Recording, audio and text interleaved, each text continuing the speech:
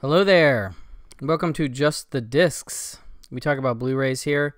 My name's Brian, and today we are talking about a bunch of films from Imprint FIlms in the wonderful land of Australia. These are imports. These are region-free discs. I just want to let people know up top. And one of them is probably one of my favorite releases of the year so far. I'm going to start right up top with that, and that is BARFLY, Barbara Schroeder's film from 1987, starring Mickey Rourke, Faye Dunaway, produced by Francis Ford Coppola and Cannon Films.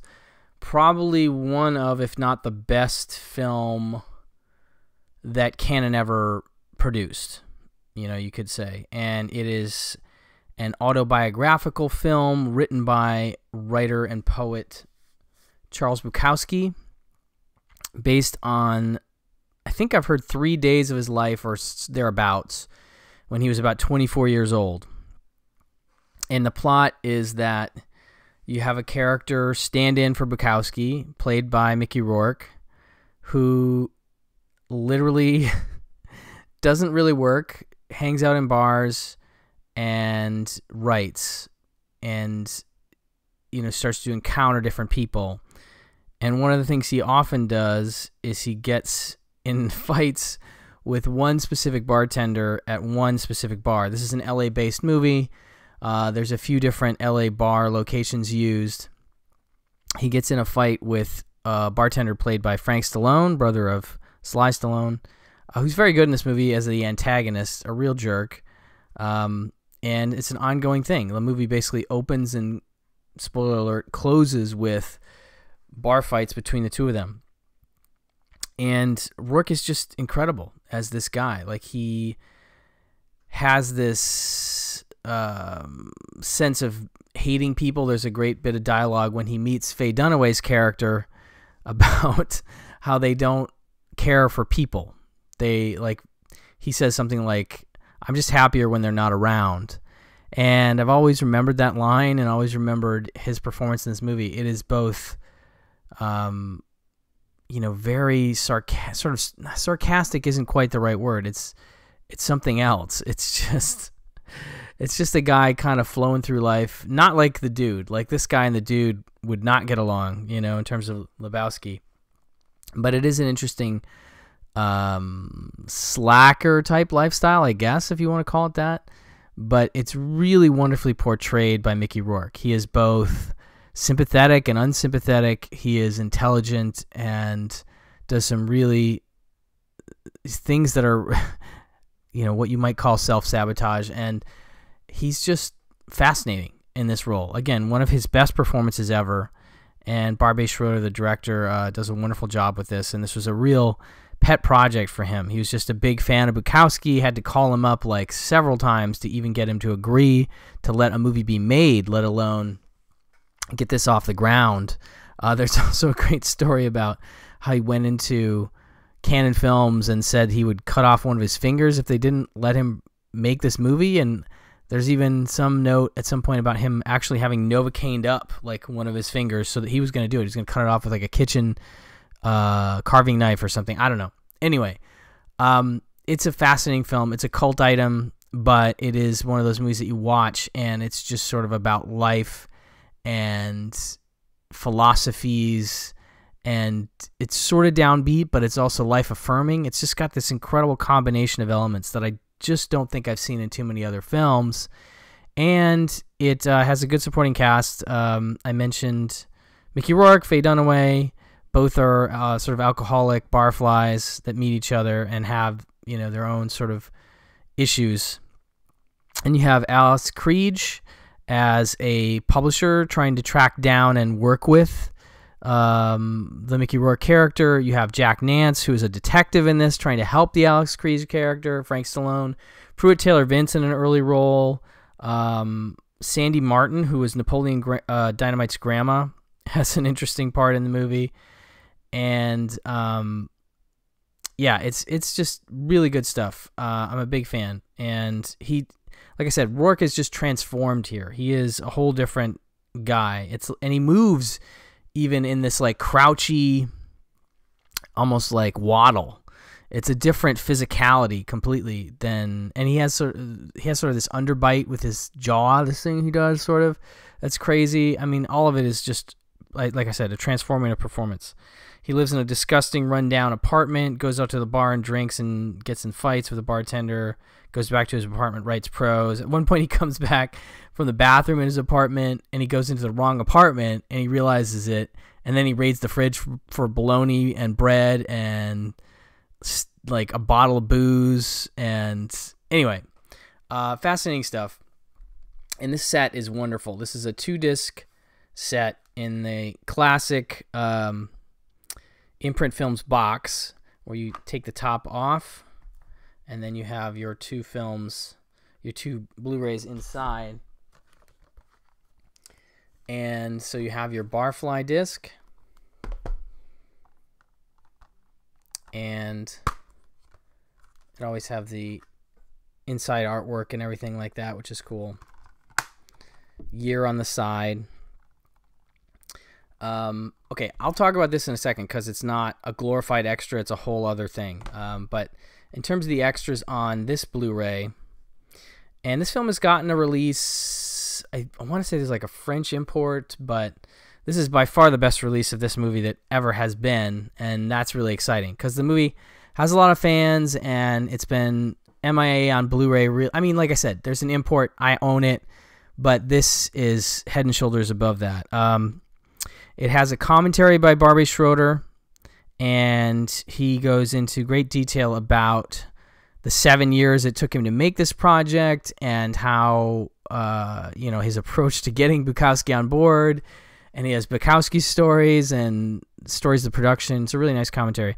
And then there's a second commentary, which is really cool too, by Kim Cooper and Richard Chave of Esoteric Tours Los Angeles. And they are historians and preservationists. And they give like Bukowski tours, of the bars that still exist that he used to go to and other haunts. And so they have a lot of information about all the bars that you see in the movie. There's a montage at the beginning of the movie of different bars, and they actually go like, this one's open, this one's closed, that one's closed. A lot of them are actually closed, unfortunately, but it's a great survey of not only the story and the characters, but also the locations that are so much a part of this movie. And so it's a really neat thing to have both of them on this commentary. I really enjoyed that.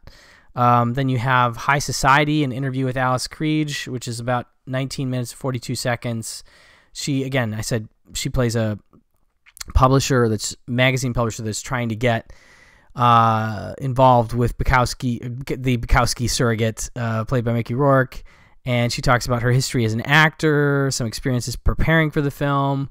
There's a really serious fight between her and another woman in the film. I'm not going to spoil, but I guess there weren't a lot of stunt doubling happening there. So when you see that fight, you know that that's a lot of real actors doing that. This piece is produced by Jillian Wallace Horvat and Elijah Drenner and edited by Elijah Drenner, friend of the channel, friend of mine, guy who does a lot of great stuff for these pieces, and so does Jillian. Really wonderful producing, editing duo. And they worked on the, I think, a few of these other pieces here. Next, we have Another Round, which is a Frank Stallone interview, about 13 minutes and 47 seconds. Very entertaining interview from Frank Stallone, who opens by saying, he plays a bartender in the movie, but he can't mix drinks at all. He has no clue about that. And he says he's more known for being a musician, which I didn't even know. And that Mickey Rourke wanted him for the role specifically, and even went so far as to threatening the producers to walk off the movie if Frank Stallone wasn't cast. And he said he wasn't aware of Bukowski before the movie started, so that's interesting. He talked about the extras in this bar in the movie and how all of them were like ex-cons, and one in particular, this old wispy-haired man, had done like 27 years for killing his wife, and I won't go into the details of I think he killed the wife's lover. I don't know, but there's death involved, and it's a fascinating story. Other stories about Faye Dunaway wanting, having at least a few makeup people that were part of her entourage, and how Barbet right away was like, no, you can't, no makeup for you. And to her credit, I guess, she comes in with no makeup, and it really does make a difference in terms of the character. She looks sort of run down and, definitely not, no makeup, definitely sort of dirty, unwashed hair. I mean, she really goes all in, and it's a good performance by her for sure. Frank Stillen's talking about stealing from Pacino and Scarface, and he talks about the fight scenes a little bit, and it's a really fun interview. I really enjoyed it. Again, produced by Jillian Wallace-Harvett and Elijah Drenner, and edited by Elijah. Camera and sound by a friend of the channel, Jim Coons, which is great. But yeah, I totally dug this interview. And then another one called To All My Friends, which is an interview with Eva Gardos, who's the editor, about 9.5 minutes, and she talks about her beginnings in film, editing Shockwaves, the Nazi zombie movie, worked with Hal Ashby on one of his last films, then did Valley Girl with Martha Coolidge, then Mask with Peter Bogdanovich, and has a Bukowski story that he saw at Dailies, and that he had seen one take where Mickey Rourke got off from the bar and left half a beer on the bar, and he was like, I would never do that. I would never leave a drink on the table unfinished, because a lot of it is about, bumming drinks, getting drinks from people, using your money to get the most drinks for your buck. But it's a very fascinating interview, and she seems like a real cool person in terms of her career and her process. Also produced by Jillian Wallace-Horvat and Elijah Drenner, and edited by Elijah. Hats off. Again, this is one of my favorite releases of the year, and a lot of it has to do with the movie, but it also has to do with the features that are here, and how well and how much information you can glean from them. There's another one called I Drink, I Gamble, and I Write, The Making of Barfly, which is a vintage sort of featurette, and it's about 12 minutes. It has interviews with Bukowski, and he says, I hate movies, and Barbet Schroeder talked me into doing this, and then the story about cutting off the finger, and there's interviews with Mickey Rourke, Barbet Schroeder, Fred Roos, who obviously worked with Coppola, and it was involved in producing this film. So that's all on this disc, and transfer looks good. I was really happy with that, but that alone is great. On top of that, you then have an entire another disc, and it's another movie. It's a documentary of sorts, because it's so long, called The Charles Bukowski Tapes. And altogether, it is more than 4 hours of Barbet Schroeder doing about 52 separate short interviews. Each one of them starts and ends with a freeze frame. And these interviews are with Bukowski. I should have led with that. It's like they'll have like a little piano interlude and a freeze frame of Bukowski, and he asks him like one question, and he'll go off on that one question for however long. He'll tell a story. He has amazing stories, and I could watch 4 more hours of this. Honestly, it's just incredible to listen to Bukowski talk, and you get why Barbet Schroeder was fascinated with him and why he wanted to make this movie. But it is just incredible. So it shot on video, so not, crazy quality, but great stories, and absolutely wonderful to watch. He talks about his disinterest in an 9-to-5 job lifestyle. Sometimes he'll read a passage of his writing and talk about it. There's scenes of him talking to his then wife and getting kind of animated with her, which is a little weird in some spots. But you get to see the dynamic of their relationship play out in some of the interviews. There's one where he's driving in a car giving a running commentary down Hollywood Boulevard, and he's talking about he's anti-drug but pro-alcoholism and why. There's just so much information and stories in all these interviews. I just loved it. It's really, really great stuff. Like this doc would be like a new discovery for me for this year, and that may come up later on the podcast at some point. I noticed he's having a drink in just about every single interview of the 52, and sometimes he's drinking and smoking. But it just gives you a true sense of what it's like to hang out with Charles Bukowski, and it's fascinating. So, like I said, one of my favorite releases of the year. Kudos to Imprint Films for knocking it out of the park with this one. You know, I mean, they did The Warriors already this year, and that was great. That would be another one that would be on my list. But BARFLY, really, really amazing stuff and a great film. So that's first. Then next up we have Blue Chips from 1994, directed by William Friedkin. This is a basketball movie, a college basketball movie. And it is sort of a look at a struggling Los Angeles-based fictional college team coached by Nick Nolte, who's great in this movie and who opens the movie in a really interesting way. And I like that it goes this way because it's sort of different than a lot of sports movies you'll see. And that is the fact that Nolte's character, we open on the locker room with the college team in there. Nolte's character comes in and just berates them. Just no inspirational anything, just kind of lays into them. And I can't remember if he starts throwing stuff in the first. Basically, he leaves, and everybody sort of breathes a sigh of relief. And he comes back, and he berates them some more. And then he might throw something, because he's just so frustrated with the team and all this.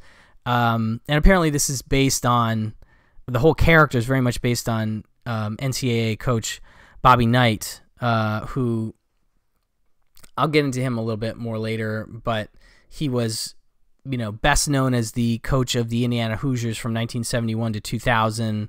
Also coached Texas Tech. 3 NCAA division tournaments, 76, 81, 97. 5 Final Four appearances, 73, 76, 81, 87, 92. Just a really renowned figure in college basketball, but was also a hot-tempered guy and, you know, very animated, we'll say.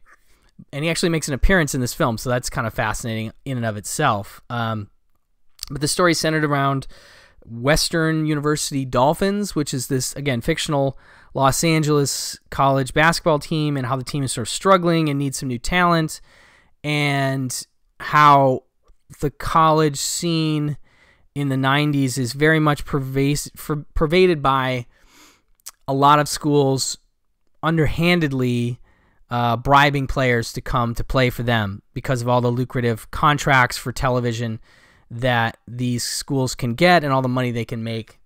So they're bribing high school players who are about to join the ranks of college, and Nick Nolte's character is not into that. He doesn't want to bribe anybody. He wants to do it the right way, and so he is sort of at a disadvantage, and he has to sell his program and his, you know, school and what he has to offer these players.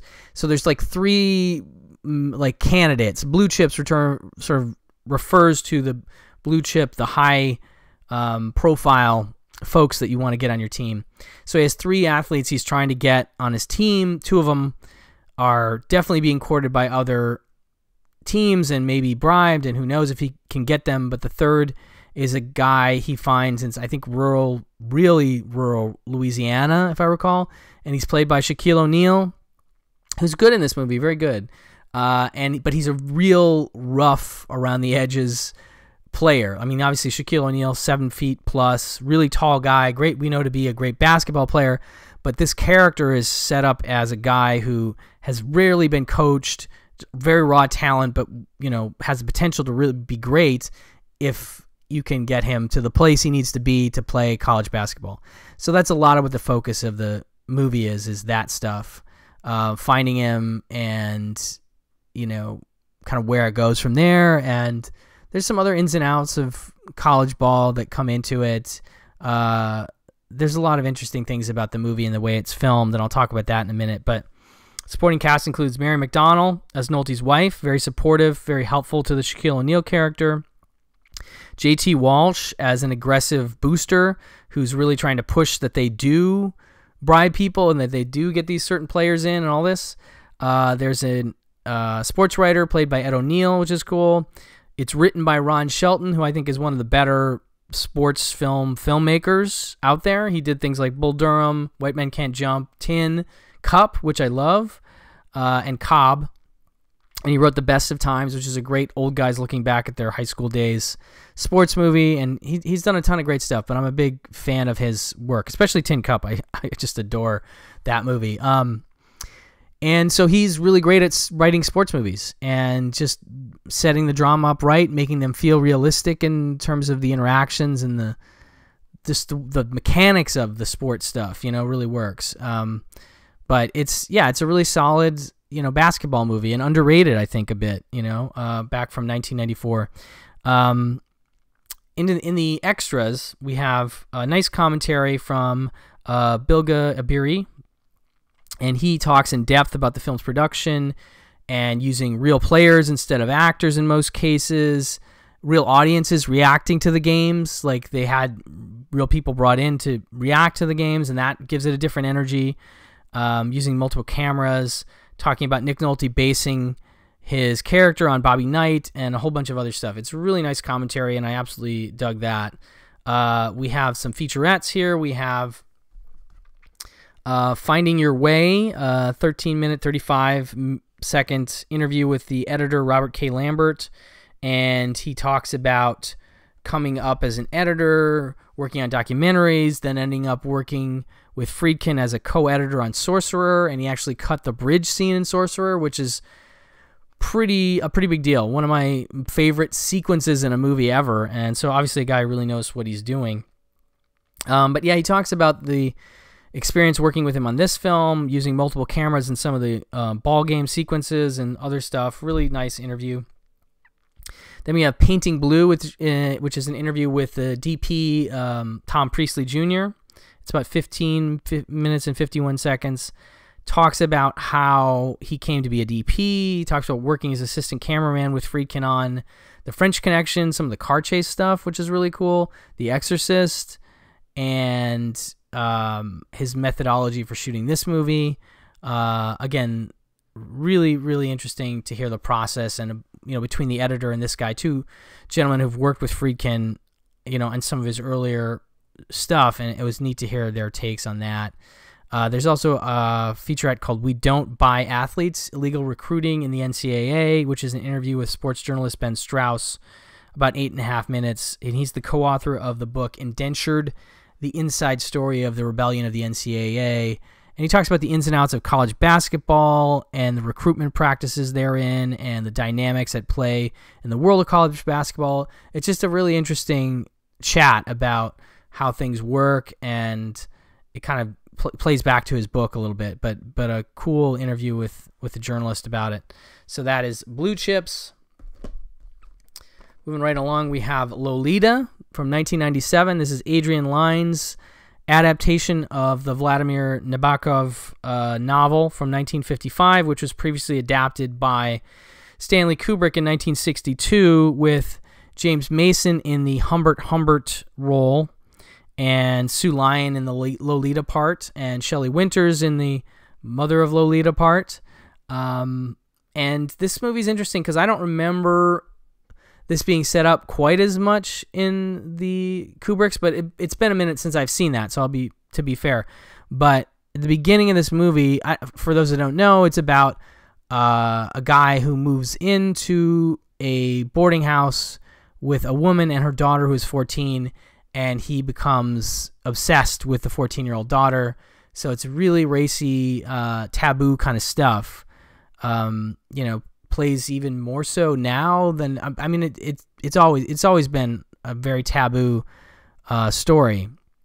But what's interesting is that it opens with a story that Humbert tells about being 14 years old himself and meeting another 14-year-old girl and falling for her, and her being basically his first love and having this really formative effect on him.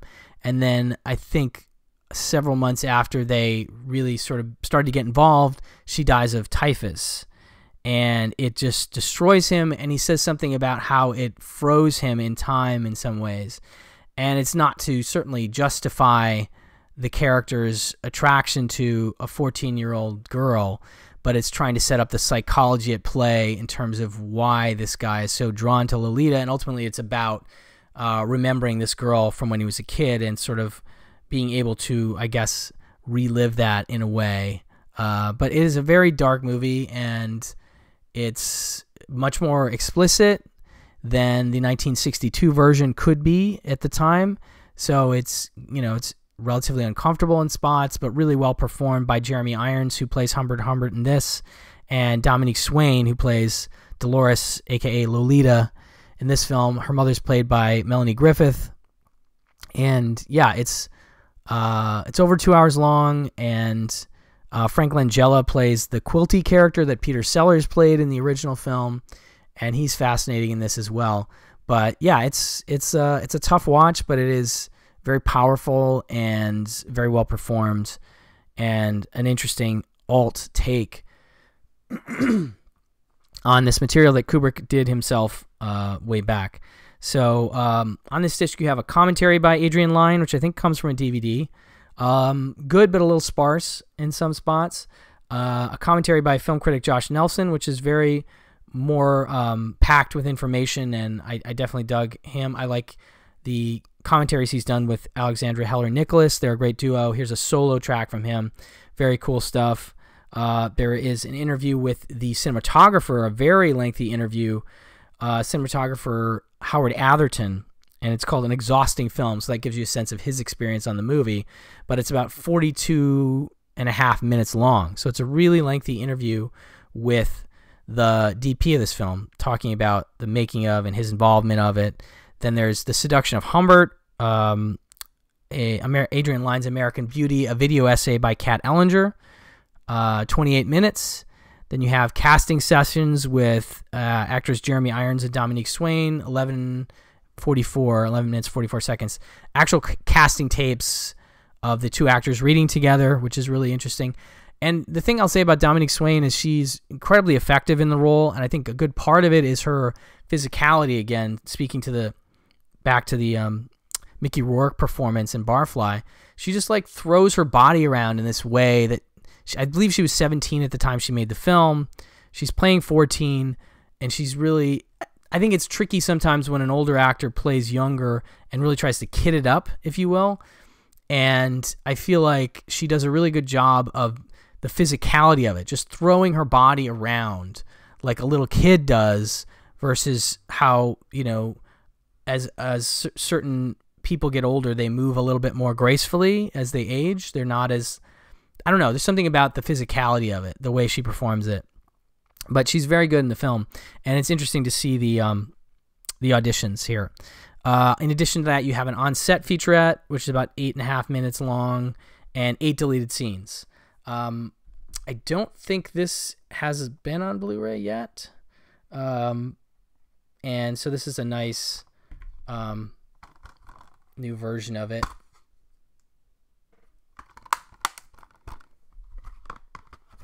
And then Blue Chips, I forgot to show the... I always like that the covers are different and that the interiors have the pictures. And then just a few more here. We have Durs Azula. This is a Akira Kurosawa film, a later film from him from 1975. And it is about a group of... Well, sorry. It's about a military explorer that meets and befriends Goldie Man in Russia's unmapped forest, and a deep and abiding bond evolves between the two men. One of them civilized in the usual sense, and the other at home in the glacial Siberian woods. So it's very much a Kurosawa slow burn character study, and it is, another. It's just 2 hours and 21 minutes, so it really takes its time playing out. Stars Yuri Solomon, Maxim Munzuk, and others. And I think a lesser seen, lesser appreciated Akira Kurosawa film. And a nice release from Imprint here. We've got a lot of features on this one, including an audio commentary by Japanese film expert Stuart Galbraith, mapping Kurosawa, History of Durs Azula, a film with film writer and historian Michael Brooks, Sound of the Taiga, a video essay by music historian David Schechter on the score of the film, actor Yuri Solomon on the writer Vladimir Arsenev, actor Yuri Solomon on director Kurosawa, actor Yuri Solomon discusses the film himself, making the film a short documentary, and archive footage of the real Vladimir Arsenev, as well as a U.S. trailer. So a really nice Kurosawa movie that I don't think has had a ton of releases on Blu-ray, if any. And so if you're a Kurosawa fan, this is something you're going to want to grab. I haven't seen a good Kurosawa release. I guess a lot of his stuff's been done already, so that's part of it. But I was excited to see that as part of the group. Next up, we have one called Harem. Now, this is a movie I hadn't even heard of until this release. It's from 1985. It's directed by Arthur Jaffe, stars Nastasia Kinski and Ben Kingsley. And it's about, well, the synopsis is Diane is a sophisticated trainee on the New York Stock Exchange who is suddenly kidnapped and held captive in a North African desert hideaway by Selim, an Arab mogul. So it's a really kind of strange movie, but one that somehow had slipped by me completely. This idea of this, I mean, it's not quite a full two-hander, but it's more or less a lot of Kinski and Kingsley together, and I love both those actors. So it was intriguing to see that kind of thing played out, and somehow, again, I had completely missed it. So I was excited. This one definitely hasn't had a Blu-ray that I'm aware of. It has audio commentary by author Scott Harrison, Lost Girl, the 70s and 80s Cinema of Nastasia Kinski video essay by Kat Ellinger. Very cool stuff there in terms of an overview of her work, and a German trailer as well. So that is Harem from 1985, a forbidden love story. And then one more, we have The Road Home, which is by Zhang Yimou, who, if you follow Imprint, you know they put out the Collaborations box set, their epic box set of the cinema of Zhang Yimou and Gong Li. And so this is another Zhang Yimou film. This one is about, it says, prompted by the death of his father and the grief of his mother, a man recalls the story of how they met in flashback. So sort of an epic romantic story, directed by Zhang Yimou. And so if you have that box set, here's another movie to add to your collection from Imprint. And this one doesn't have anything in the way of extras, if I recall. Yeah, just the film itself, but still pretty cool to have this if you're a fan of his work and you got that box set and you want more. So that is The Road Home. Just wanted to make you all aware of that one. And that'll do it for this round of Imprint Films Blu-rays. Lots of good stuff here. Again, can't recommend BARFLY highly enough. That is one for the books as far as I'm concerned. Definitely check it out. Try, Imprint CDs if you want. You could try Orbit DVD or Diabolic DVD. They may carry it. Amazon US will eventually carry it if you're in the States. But it is highly, highly recommended by me and will definitely be in my list of favorite releases of 2022. So thank you for watching, and I'll talk to you soon. Bye-bye.